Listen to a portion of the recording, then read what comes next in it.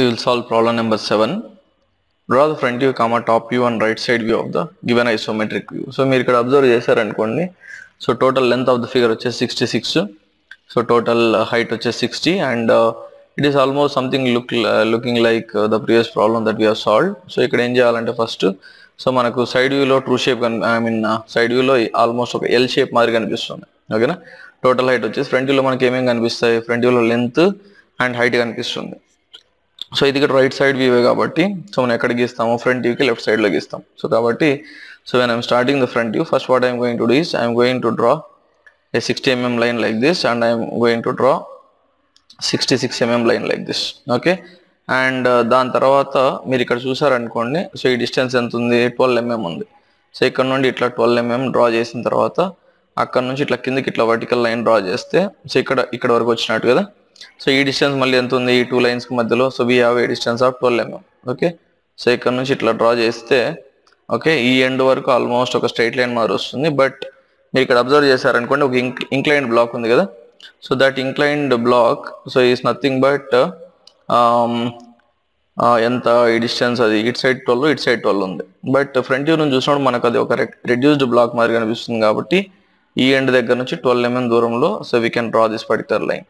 And we have an inclined block here, so that inclined block also we can see in the front view. So adi ikkada nundi so it is directly joined to this particular point. Okay, so that is regarding the front view. So very simple problem. And before drawing the top view or side view, first what we need to do, so we need to draw the projection lines. So ee projections lines anni itla draw chesukuntene so manaki em avutadante mana figure draw cheyadaniki chaala easy ga untadi anamata. Okay na. So ఈ projection lines అన్ని draw చేసిన తర్వాత so మీరు observe చేశారనుకోండి, top వ్యూలో ఈ semi circular black ఉంది కదా. ఈ సెమీ సర్క్యులర్ బ్లాక్ అంతా టాప్ వ్యూలో ఏమవుతుంది, so it becomes a rectangular black.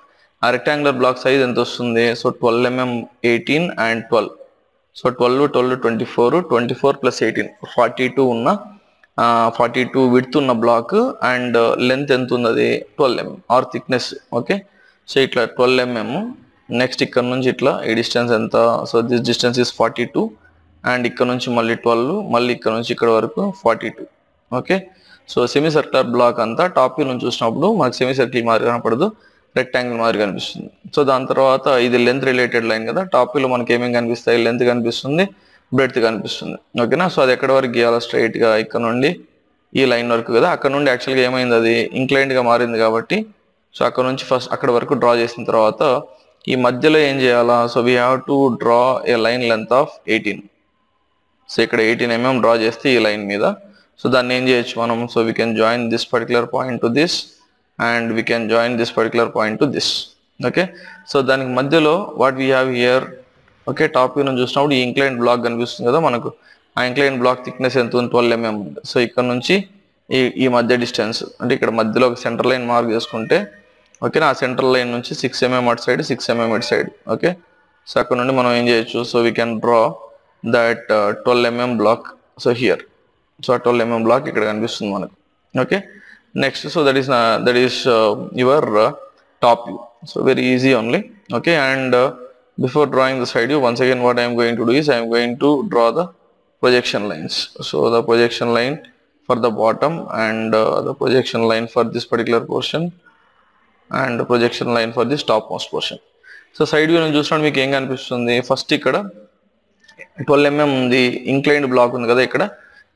Inclined black so ఏమవుతుంది, టాప్ వ్యూలో మనకు రెడ్యూస్డ్ రెక్టాంగులర్ బ్లాక్ వస్తుంది. ఓకేనా, సో సైడ్ వ్యూలో మీరు ఫస్ట్ ఇక్కడ నిలబడి చూస్తే రైట్ సైడ్ వ్యూ కోసం మనకు ఈ 3 బ్లాక్స్ కనిపిస్తాయి ఇక్కడ.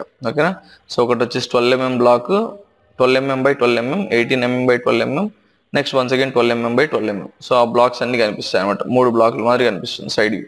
సో ఇది వచ్చేసి 12, నెక్స్ట్ ఇట్లా కూడా 12, మళ్ళీ 12 12, మళ్ళీ ఇది వచ్చేసి 18, మళ్ళీ ఇది 12, మళ్ళీ ఇది 18, మళ్ళీ ఇక్కడ నుండి ఇట్లా 12 12 12. సో ఇట్లా 3 బ్లాక్స్ మాదిరి కనిపిస్తాయి. ఈ బ్లాక్ యాక్చువల్గా ఏంటి అవి, so they are actually the inclined blocks on this end and this end. So అవి వచ్చేసి రెడ్యూస్డ్ రెక్టాంగులర్ బ్లాక్స్ మాదిరి కనిపిస్తాయి. దాని తర్వాత ఈ డిస్టెన్స్ అంతా మనకు సైడ్ వ్యూలో ఏమవుతుంది, సో లెంత్ రిలేటెడ్ లైన్ కాబట్టి సైడ్ వ్యూలో మనకు కనబడిచ్చేది breadth and height. So breadth కనిపిస్తుంది, హైట్ కనిపిస్తుంది. సో కాబట్టి ఏమవుతుందంటే so that becomes actually 0 in the side view. So దాని తర్వాత మనకి ఏముంది ఇక్కడ, so we have this vertical distance. So ఈ వర్టికల్ డిస్టెన్స్ ఎంత ఉందని ఇక్కడ ఇచ్చినారు. So this actually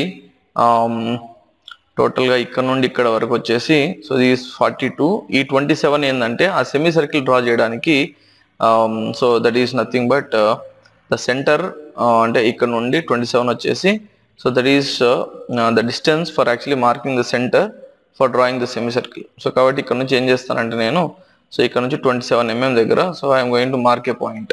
okay, so mark చేసిన తర్వాత అక్కడ వరకు ఏం చేయాలి మనము, సో దీని స్ట్రైట్ లైన్ ఇక్కడ నుంచి లెఫ్ట్ సైడ్ రైట్ సైడ్ ఇట్లా స్ట్రైట్ లైన్ డ్రా చేసి ఇక్కడ నుంచి కంపాస్ మీద ఎంత తీసుకోవాలి, ఇప్పుడు టోటల్ విడ్త్ ఎంత ఇది, సో 12, 18, 12 కదా, సో 12, 42 అని చెప్పాం కదా. సో అంటే మనం కంపాస్ మీద 21 తీసుకొని ఇక్కడ నుంచి ఇట్లా డ్రా చేస్తే, so we can complete hour semi circle like this.